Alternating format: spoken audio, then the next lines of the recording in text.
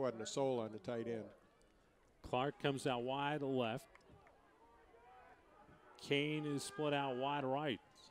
Another man in the slot for the Storm for this third down play.